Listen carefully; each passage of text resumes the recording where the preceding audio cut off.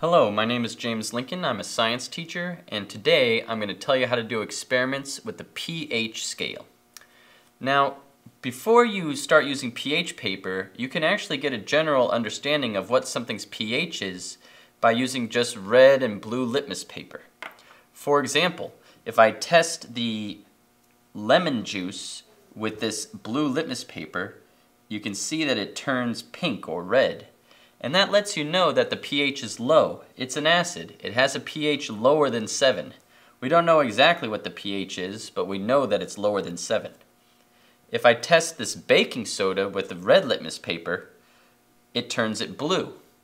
That means that the baking soda is a base, and it has a pH greater than 7. We don't know what the pH is, but it is greater than 7. Now, what about salty water? I'm going to test it with the blue litmus paper, and it doesn't have any effect. The salty water just leaves it blue. So I'll now test it with the red litmus paper. Salty water, also no effect. It appears that the salty water has a pH of 7. It is neither an acid nor a base. The same thing happens with regular water. One more important test is, what if you test a base with blue litmus paper? It doesn't do anything because bases don't change blue litmus paper. The base is going to be either 7 or above.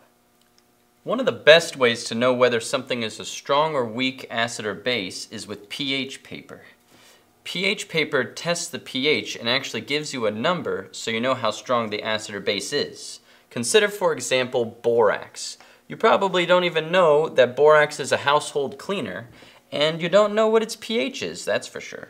So let's test it by using a pH strip. You dip the strip in, and then you can check right away. This one seems to have a pH of 9, a mild base. Consider now hydrochloric acid, stomach acid, which you can buy at the hardware store labeled muriatic acid. If we test it with the pH strip, it turns red, deep red. That must mean it has a pH of either 1 or 0, a very strong acid. In fact, it's one of the strongest acids you can find. Now what about soda pop? If you check a soda pop, you wouldn't expect it to be a very strong acid, hopefully not. And it seems to have an acidity, or a pH, of about 4. That's a weak acid.